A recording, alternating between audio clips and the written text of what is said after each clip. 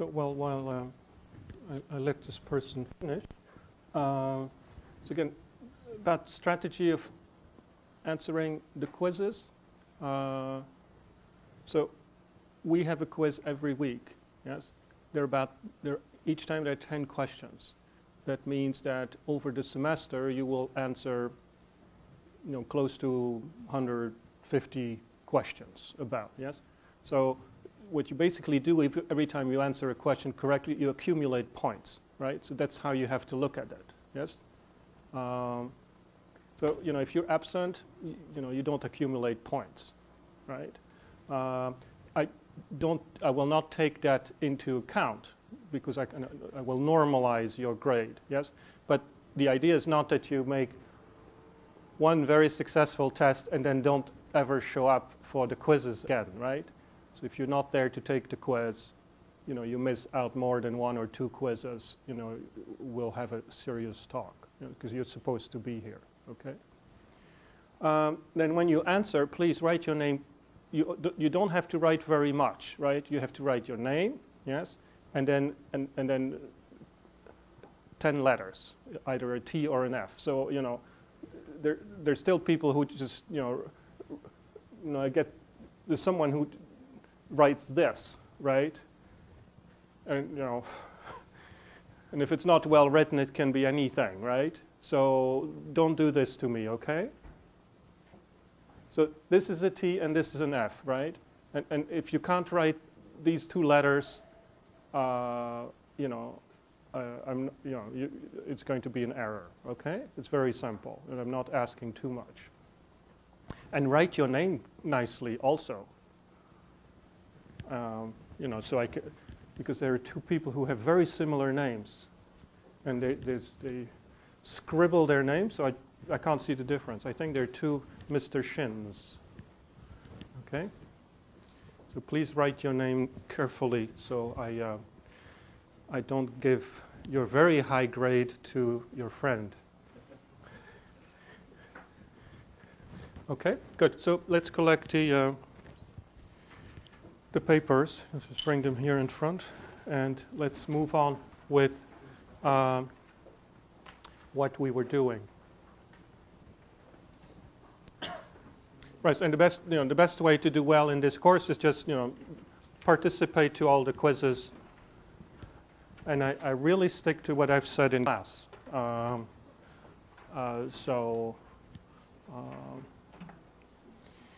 If you go through the slides and the materials you had, you should be okay in the course, whatever level of difficulty we go into during the course.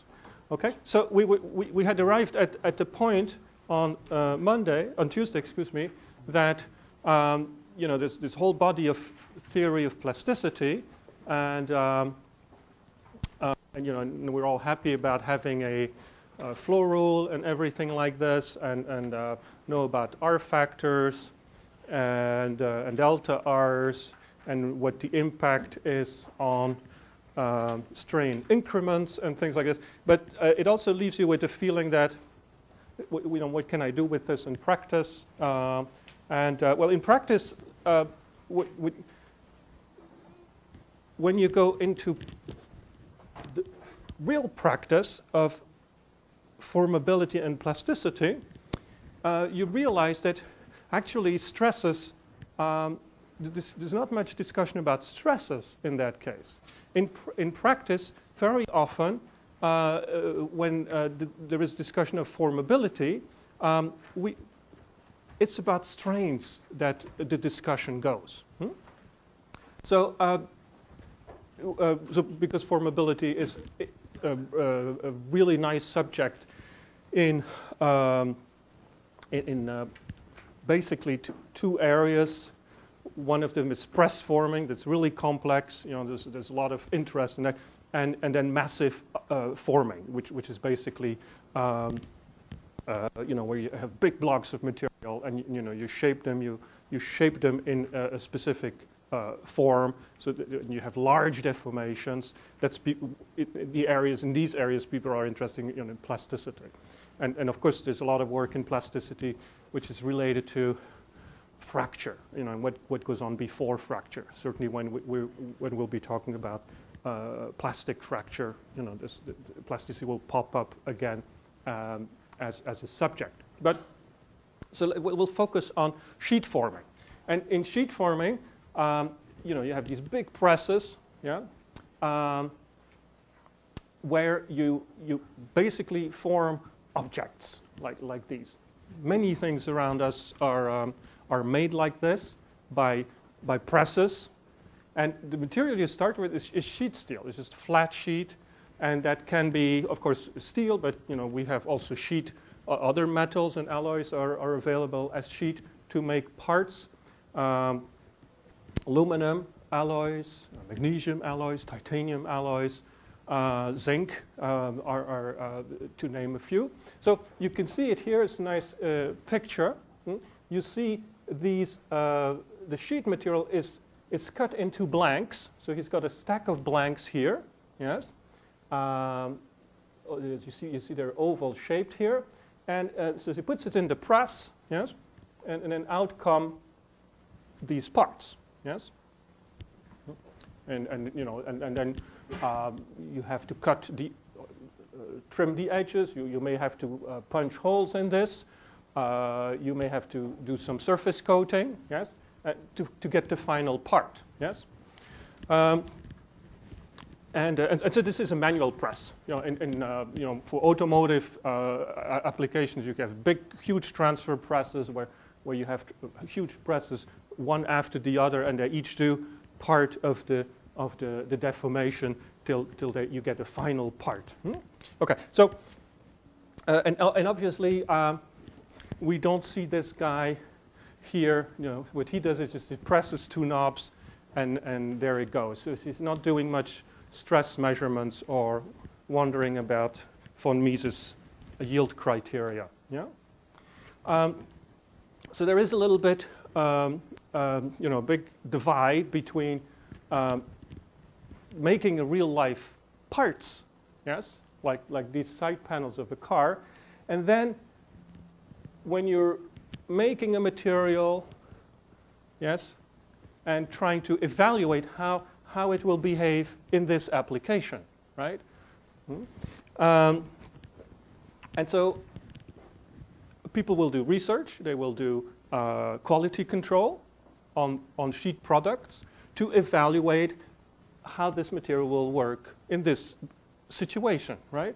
And obviously, so they'll use special parts, laboratory part here. This is it looks very nice. It's a nice part. It's been designed so it tests the material in all possible difficult forming situation, but it's not used for anything else. It's not a real part. And it's also a part that people develop, for instance, to see if, when they do a finite element simulation, whether their calculations mimic reality. To see how it's basically validating, they call this validating a code, or basically a program. So that's one thing, but this is already the domain of research. But in practice, when you want to quickly evaluate the formability of a material, you have simple tests. And we'll talk about 3 simple tests today. And one of them is the cup drawing test. It looks like a very simple test. And we'll see how this test helps us to define formability in practice. And then we'll also we'll talk about 2 other tests, the so-called hold expansion test and the spring back test. And the reason why I want to say this is because when you do a tensile test, I've already told you, you can determine the R value. Yeah, the R value, and that's we already know that's a measure of formability, but that's not the only measure of formability. There are other things people are interested in, and so that's what we'll be talking about, and go a little bit into detail so you get an idea of the complexity. So this particular excuse me, cup here that I just showed you on the right, yes, okay, that's made with a sheet forming test machine, yes, and yeah, in many laboratories, people use this machine that's built by Ericsson, but there are other ones, yes. And what you basically, there are two basic parts in this machine, yes, and that is a punch and a die, yes. And what do these parts do? Right. Right. Yes. Well, okay.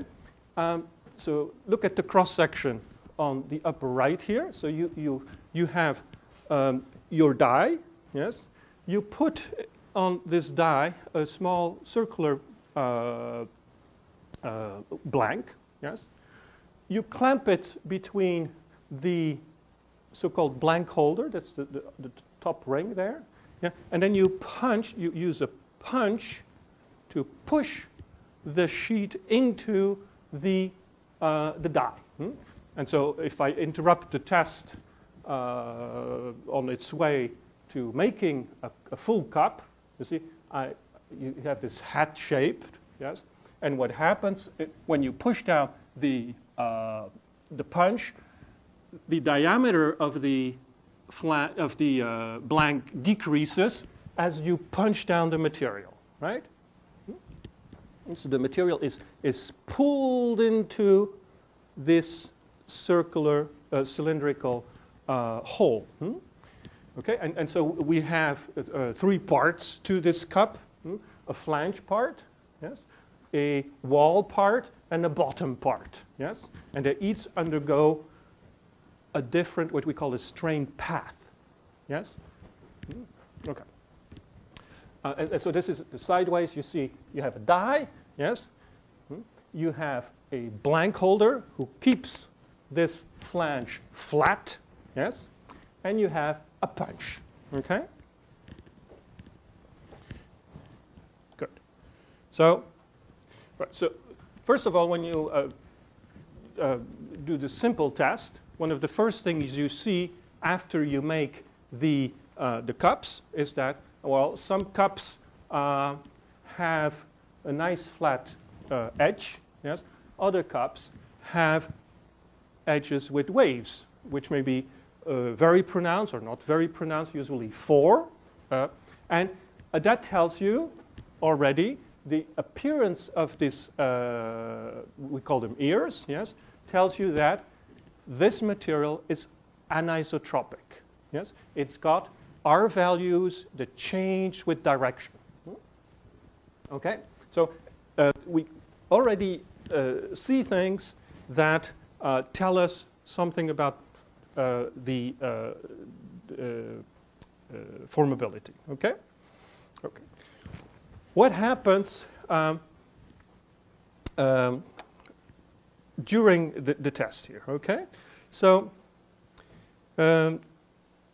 first of all, the test is you just don't go about and just put this thing in and go and make a cup. You have specific test conditions, yes, which you have to determine. What are the good test conditions? Yes, and these test conditions, once you have determined it, will also tell you something about formability of the material. So, but let's just look at a little bit more detail in this. The flow of the material. So, say we have interrupted the test and we have this hat shape, yes. What happens in the flange part? You see, the original blank is basically a circular, like a 12 centimeter or whatever, that order of magnitude, 10 centimeter diameter sheet material, yeah. And then as you punch it in, yes, you make this edge moves towards the center, okay? So the material at the edge here, yes, the radius or the outer radius here, is squeezed into this radius. Yeah? So if you squeeze material, yeah, into, you know, that's this wide, into something that's this wide, yes, what has to happen? The material gets thicker. Yes? So you get a thickening of the flange part of the blank. So the thickness changes. So you can see it here. What we've done is we've taken a cup. Just cut it. Yes, and it's about I think 1.3 in thickness here. Yeah, at the bottom. Yes, and if we go up, we can see that you clearly see that it becomes thicker. Yes, and that's because in the flange you squash the material and you make it longer. Yes. Okay. Right. Another thing that's really interesting here is as we cut the wall loose, yes, it curls. Yes. What does this tell you? That tells you that there is that you have very high internal stresses in your materials, So we won't be talking about this, but it's something I want you to be aware of, because you could see it here on the image, is that anytime you deform things, yes, and it looks perfectly flat, you know, perfectly straight, there may be very high internal stresses in this material, yes? And they appear when you cut it off, when you cut parts out. And in the cup is no difference, okay? We'll talk this in more detail. So you have a thickening of the flange. The wall here is in what we call plane strain conditions. I already told you that that's a rather scary condition, because every lengthening is directly translated in thinning of the wall. And then at the bottom, yes, we have thinning of the bottom part of the blank, because we have stretching conditions. So we can already see different stress states in different parts of the cup. All right, let's see. So if we look at the stress situation, yeah, in the during the cup forming, it's actually rather complex and it changes. So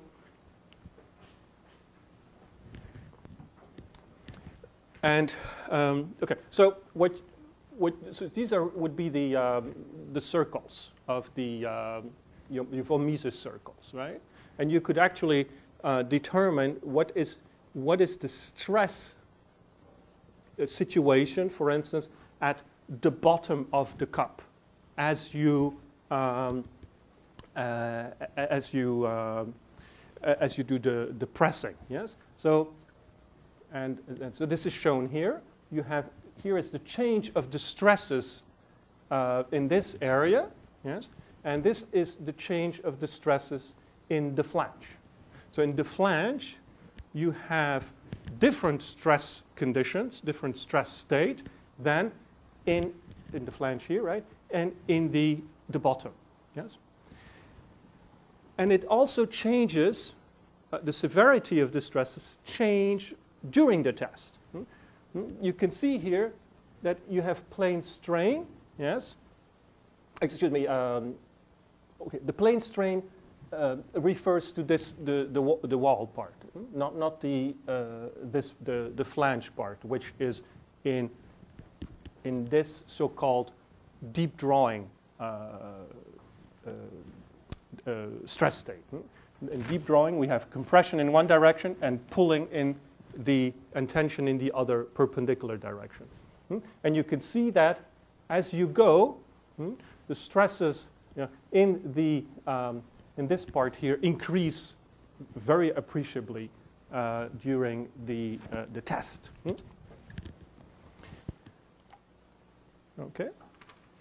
Good. So let's go and say something about the flange part. Yes, the flange part. So we know that this thing, this outer ring, has to move in here. Yes. What happens if when you do this? If you try to do this in with a piece of cloth, for instance, you try to push a piece of cloth into this hole, for instance, you will see the piece of cloth will start developing wrinkles. Yes, the same thing happens here. If I don't apply a blank holder force here, yes, to keep the flange flat, the flange will develop wrinkles, yes, and your cup will not look like this, but will look like this, yes. So these wrinkles, yes, that were under the blank holder were basically deep drawn, and you get this obviously really bad cup. So the point I'm trying to make is that the blank holder, the force we use on this blank holder, and the size of the blank relative to the diameter of the punch are important parameters. Okay? So we need to look at the ratio of the blank diameter relative to the punch diameter. And this ratio is called the drawing ratio. So that's an important parameter of formability. Another important parameter is, of course, the blank holder force. Okay? Let's see how we work this out in practice. Okay? And you will already see that formability is also visible in this type of test. Okay? On this graph, it's a schematic. I show on the x-axis the so-called drawing ratio. Yes? The drawing ratio is the ratio of the blank diameter on the punch diameter. So when the ratio is 2, it means that I have a diameter, a blank diameter that's twice the diameter of the punch. Okay? Okay. And on the y-axis, I have the blank holder force, right?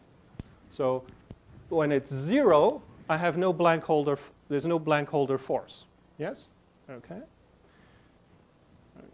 So now let's imagine I have a not too wide a blank, and I have no blank holder force, and I'm just punching a cup without blank holder force. The flange will start to form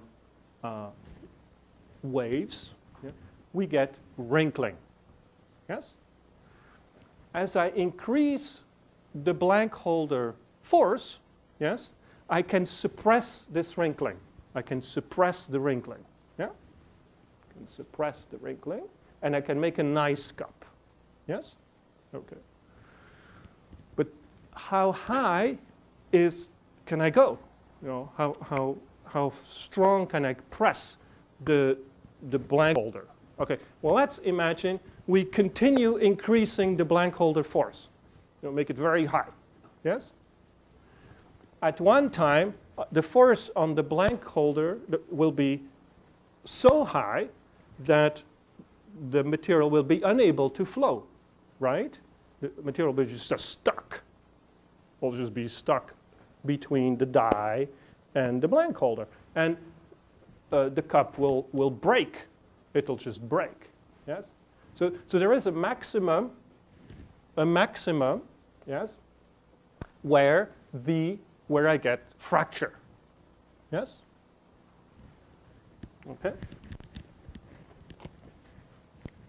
So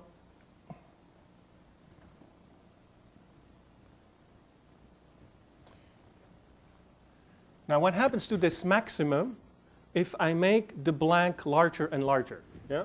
Say I make a larger blank here. Yeah. Okay? Same.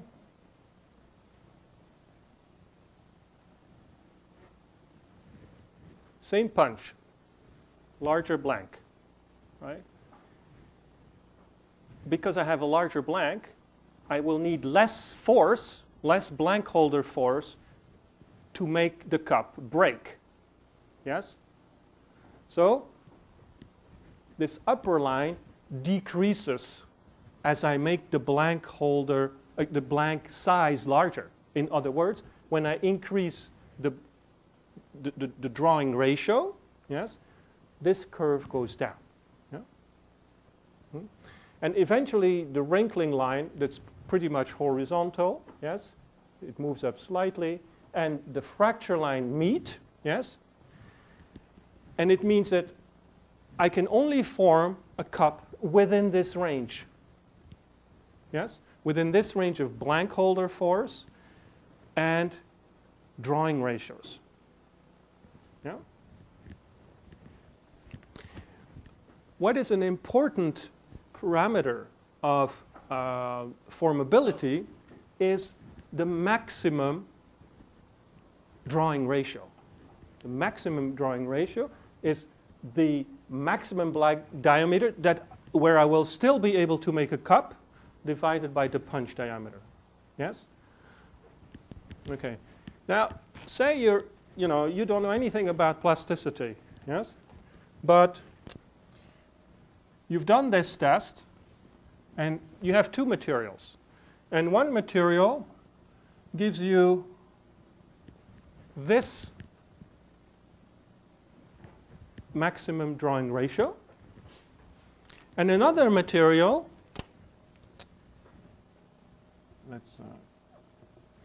another material gives you this.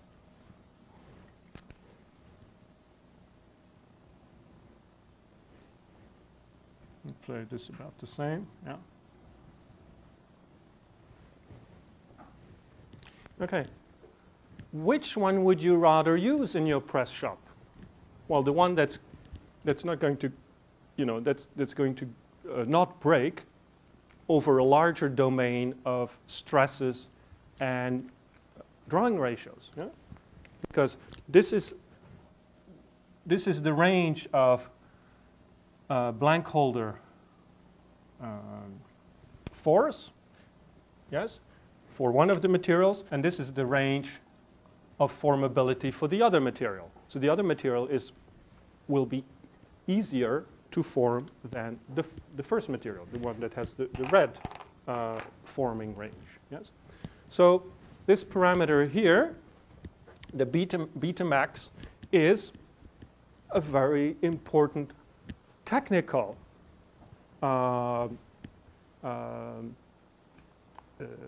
evaluation of formability. Yes. You can also already see that having a stronger material, yes, can improve your formability, because it allows you to use larger forces, yes, without risk of fracture. Okay. Right. Of course, and here I want to come back to the fact that you have to take the idea of force in a broad sense, right?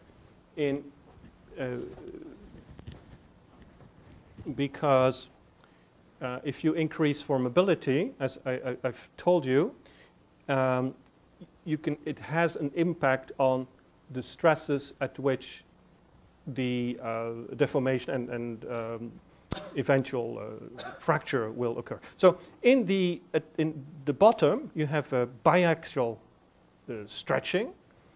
In the flange, you have drawing, because the material is squashed in this direction and pulled in this direction.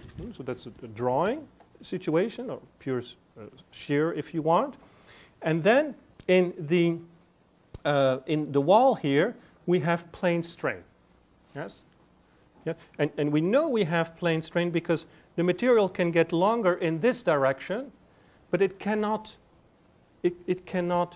change its width. And the reason why it cannot change its width, it's because it's constrained by the presence of the punch. The punch surface is there.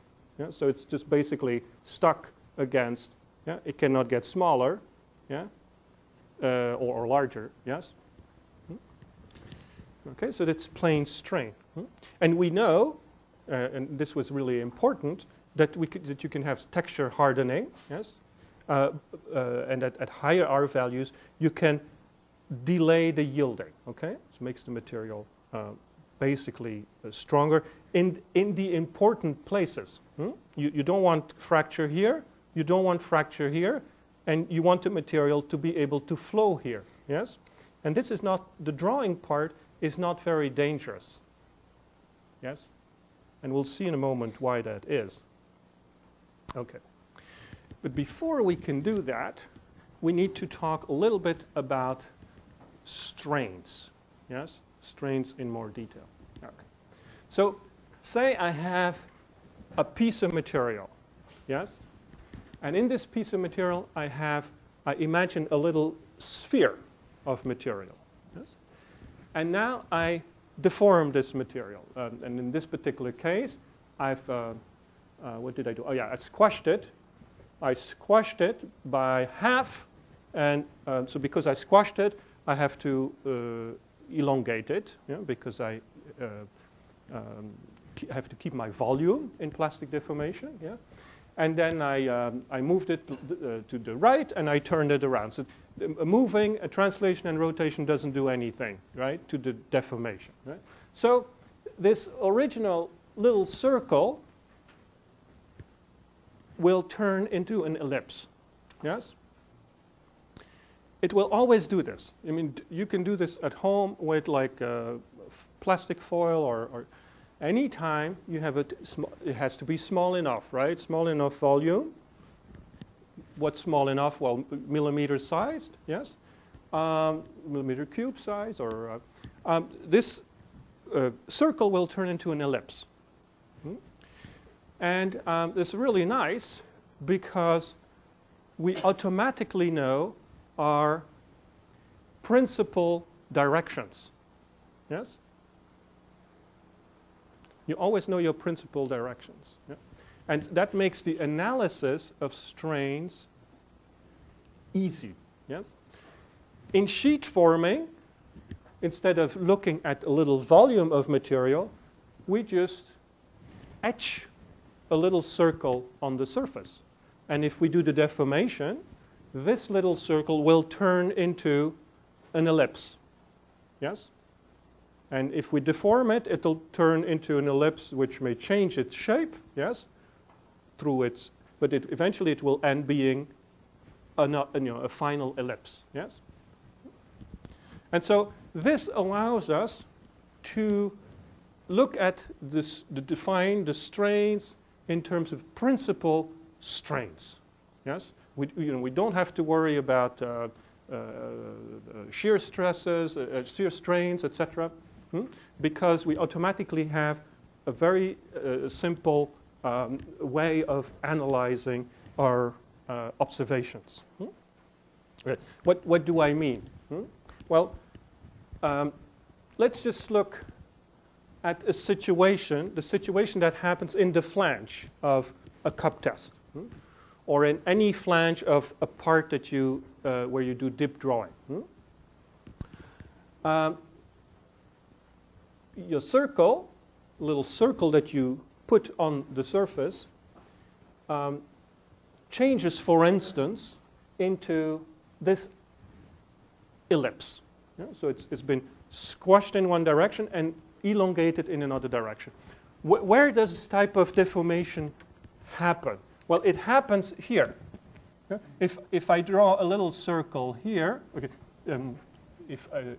on my original sample, I have a little circle here, yeah, and I track this little circle during deformation, I will find that this original little circle that looked like this is now elongated in this direction and squashed in the other direction. Yes?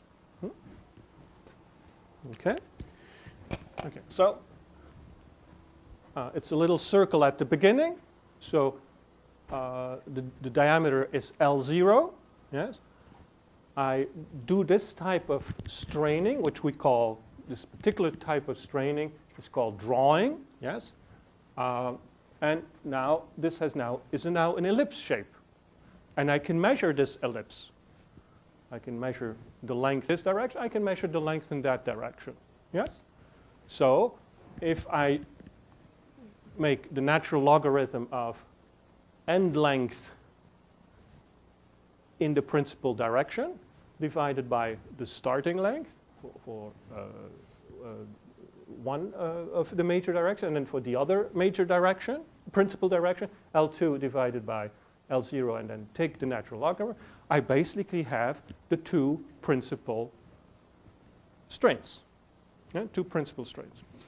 Okay, and because it's plastic deformation, I automatically have the third principal direction, which is perpendicular to the sheet. Yes? And we know, because the volume is constant in plastic deformation, that the strain in the one, the second, and the third principal direction must be 0. So as soon as I measure two of the principal directions, I have the third one. Yes? Okay?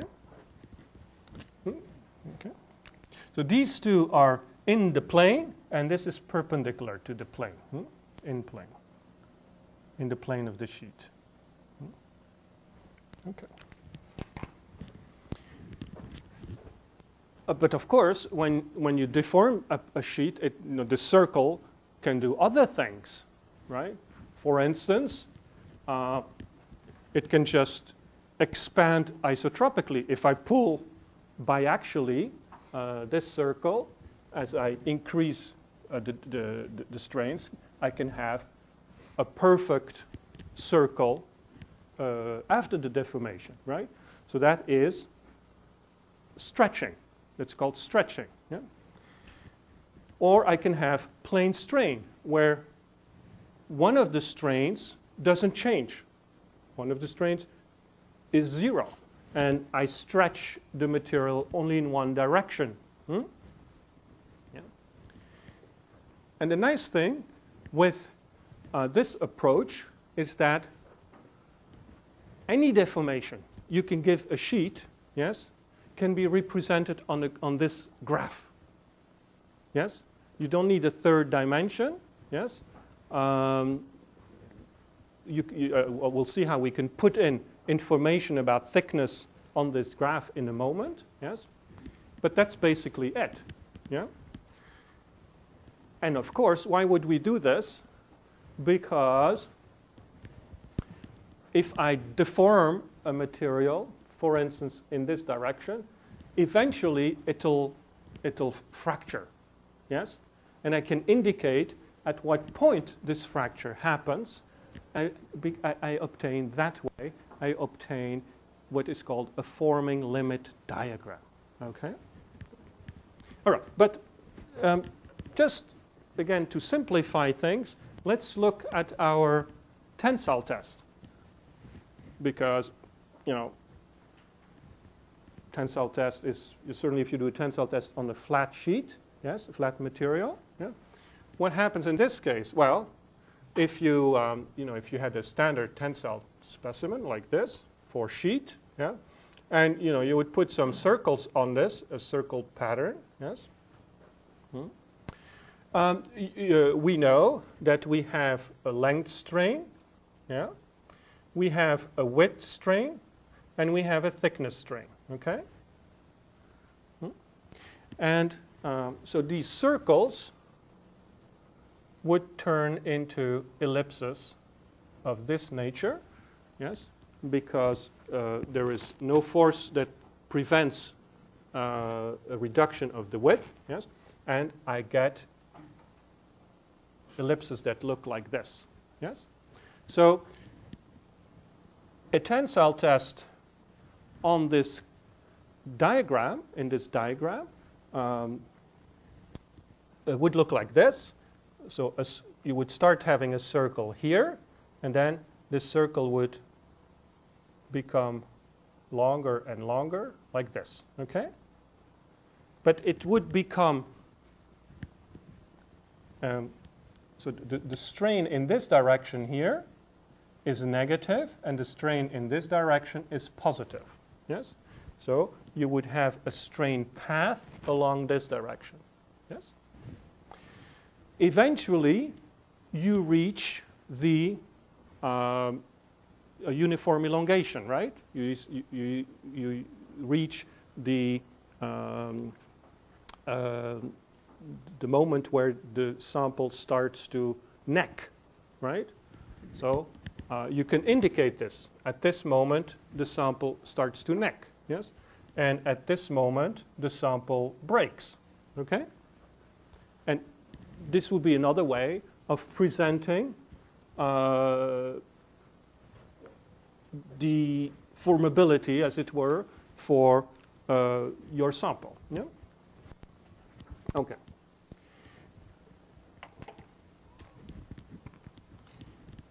Right. So,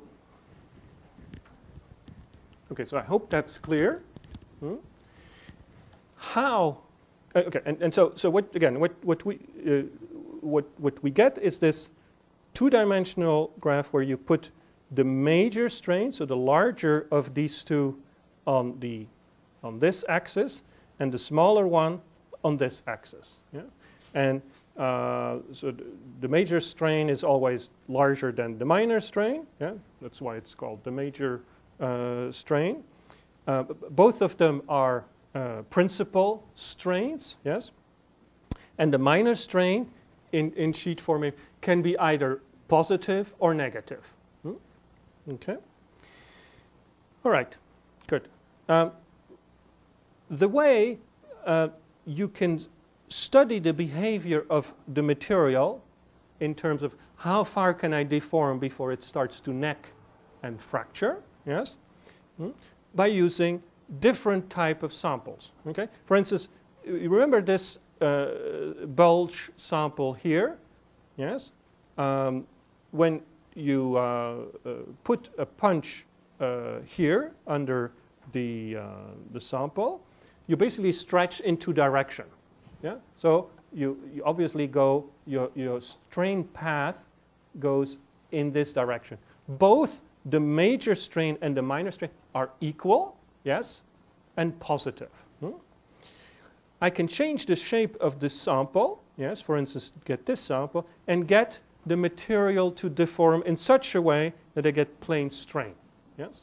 And then look, when does this break? Yeah? Okay? Okay. So now let's add a the dimension of the thickness strain. So it's very simple, as I said. We know that the sum of the principal strains is 0. That's basically expressing mathematically that the volume doesn't change. Yeah? So the thickness strain is minus major and minor strains. Yeah? Okay. So that means that at every place here in the graph, I can draw a line of constant thickness strain. Okay? Okay? So, for instance, this is an interesting line here. Okay? And let me, it'll be very clear in a moment why that is an interesting line. Yeah? The line here at 45 degrees, what's special about this? Along this line, the major strain is equal to the minor strain. Yes? Okay. So, excuse me. The major strain is minus, because this is negative, right? And this is positive. The major strain is equal to minus the minor strain, right?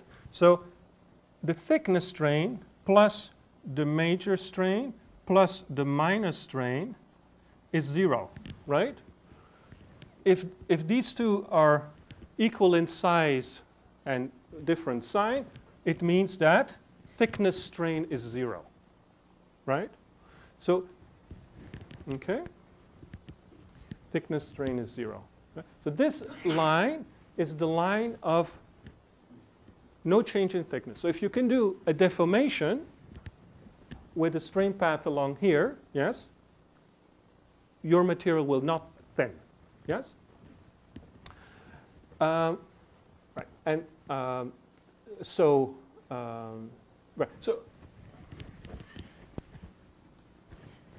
now you remember what R was, yeah?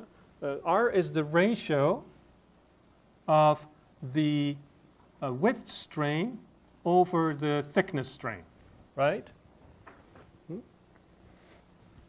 Okay. So the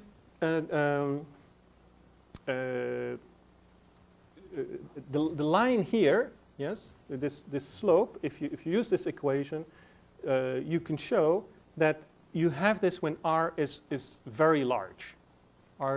When R is infinite. Why is that? Because width strain, thickness strain 0, yeah? That means R is infinite. Okay? Infinite R, we don't have that. You know, in the best case, you can have R equals to 2 for steels, yes, or slightly larger, yes. So strain paths along this, you know, you'd never find. But that's kind of the limit. And of course,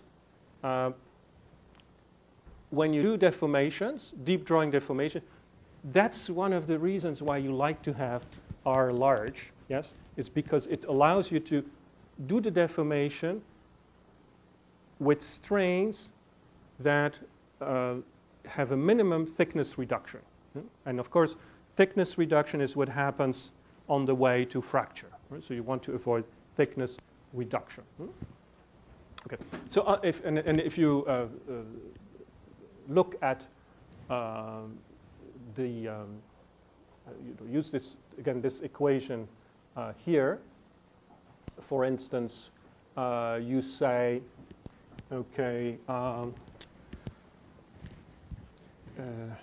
well, you plot, yeah, you basically plot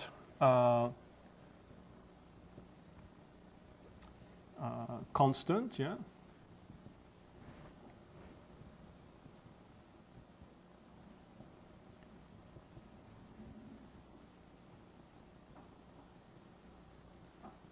So, because so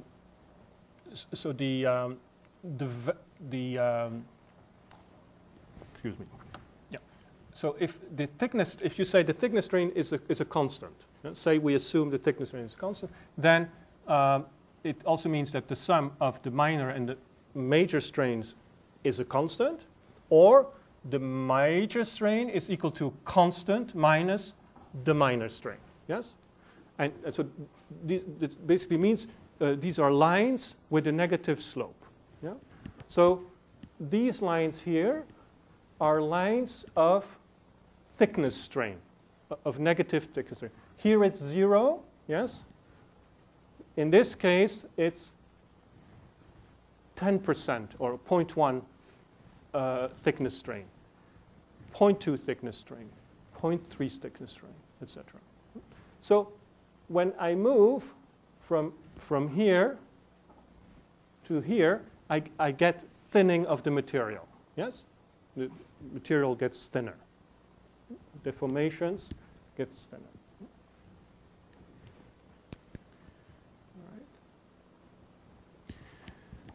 in this diagram also, there are areas where you cannot, where there are no solutions. Basically, that's this area here. Yes, the minor strain can never be larger than the major strain. Right. So there's no. This is a white region of this plot. Right. Because the major strain is always larger than the minor strain. So this we don't have. In this area, we can't usually come because of the thickening. Although we have seen that it does occur at the flange region, right? You can have situations where the deformation path is such that that you get into this region where the material gets thicker. Yeah? So that's not impossible. And we'll see some examples in a moment. Yeah? But this region is really a white region. Nope, there cannot be data points there. Okay? Right. So, so you have this feeling that on this diagram I can plot for certain strain paths. Yes, I can plot combinations of strains, of major strains and minor strains, where the fracture will occur. So this is an example here. I have this thing, this sample here, and you know, I push a punch underneath it, so it's the material gets stretched in two directions, yes, in positive amounts. So I have minor strain and major strain are equal, yes, in size. So I make this, you know, this circle, my circle grids expand, expand, expand, yes. I start to get a crack and then it breaks, right? And I can measure, I can say, okay, well, that moment, yes, I make a point here, yes? And then I try to build this for the rest of the deformation modes, yes? And I can determine a range where the deformations, yes, will be safe, will not lead to necking and fracture. And of course, the larger I can make this range, yes, the better my formability is. Yeah. Right. So okay. So how would you do this? Because it looks like, my God, you know, how can I do, you know, different strain paths? It's obvious, you know, in what I showed you here, you have, you know, you can make strain paths. Or if I do biaxial, I can make also a very well-defined strain path. Yes. Well, there is what's called the Nakajima approach. What you basically do is you basically take samples, yes? You use the same device, this same bulge test, yes? Where the punch is basically a dome, yes? And when you want to do the biaxial test, you have a full dome, yes? A full square or round blank, yes? If you want to do the other strain paths, you reduce the width of this sample. You can see it becomes progressively narrower, narrower, narrower. And here it's very narrow strip. Yes? And when you do this, basically go from stretching to deep drawing or uniaxial tension. Yeah? For those who are not familiar with, in this test you don't make a cup. Yes, the edges of the sample are firmly gripped. Yes, you really deform the material. Yes, it doesn't flow. It doesn't flow towards the center. Right? It's not like in the cup. When you make cup forming tests, you really want the material to flow and form, you know, the cup. Yeah. In this case, when you're doing this FLD you firmly keep the edge from moving, going anywhere. Okay. All right. So what you do is, on all these samples, you make little circle grids. You put little circle grids, and you measure. You basically measure. For instance, okay. This is an example of some measurements. So let's just look at biaxial strain. This would be, for instance, a sample here of a relatively small sample of 30 centimeter by 30 centimeters. Yes, sheet, little small sheet like this, and I've put a circle grid over this sample, and I measure the strain. Yes, the strains over the bulge. Yes, and this is what I get. Yeah. This is a biaxial situation. So the stresses, the strains, excuse me, in one direction and the perpendicular should be about equal, right? And you can see the squares fall on top of the other symbols. Yeah, they're the same. Yeah? The thickness strain is very large and minimum because when you stretch in two directions, everything has to come from thickness. Okay, how much is it? Well, you have about 0.4 strain for each one of them, each direction. So volume is constant. So the thickness strain should be the sum of the two. 0.4 plus 0.4 minus, yeah? So about 0.8, and that's what you get, yeah? Plane strain, yes? We're in a situation where we're in this situation here. Yeah? So we have a positive major strain and a zero minor strain. Yes, so positive major strain, positive major strain, negative minor strain. The reason why this changes here, it's because I'm measuring different positions on the sample, right? Okay, and this, excuse me, this point here is where it starts to break, or where it starts to where it starts to fracture. Okay, so in this case, my minor strain is 0. Yeah, 0. So all the lengthening is translated into thickness strain, thinning. And this is the situation here where I'm at the other end. So in this case, this specimen here, if I measure the strains there, I find a positive major strain, a negative minor strain, and that's where you get the smallest thickness strain. And that's to be expected because we get closer to this line, yeah, of the zero thickness strain.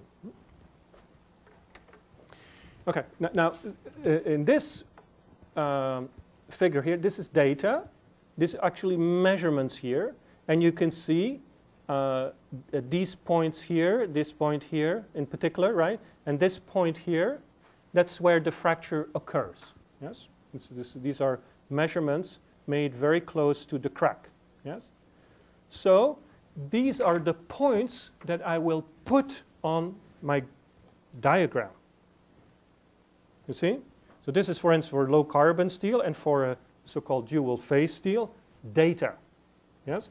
So in, for instance, this point here corresponds to a measurement for major and minor strain where I will have fracture. Okay? Okay? And so this allows me, yes, to define a region of deformations and strains where it's safe to deform the material. Up to that amount of deformation, I can deform the material without problems. Okay, and so obviously you want this line to be as high as possible. Yeah, as high as possible. Okay, and the so the minimum in this line, yes, with an yes, this is called the FLC 0 point here. This point here is very much determined by the strain hardening. Yes, the strain hardening. Okay, so the larger our strain hardening, our N value, yes, if you want, is the higher our FLD forming limit curve comes. I always get confused with the words. So this forming limit diagram, forming limit curve, this curve here is the forming limit curve, yes?